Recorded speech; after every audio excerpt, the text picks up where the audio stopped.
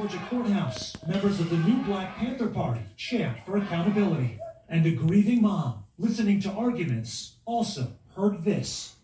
Turning Ahmad Aubery into a victim after the choices that he made does not reflect the reality of what brought Ahmad Aubery to Satilla Shores in his khaki shorts with no socks to cover his long, dirty toenails.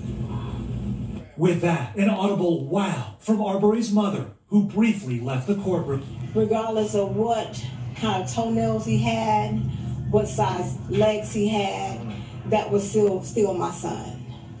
And my son actually was running for his life.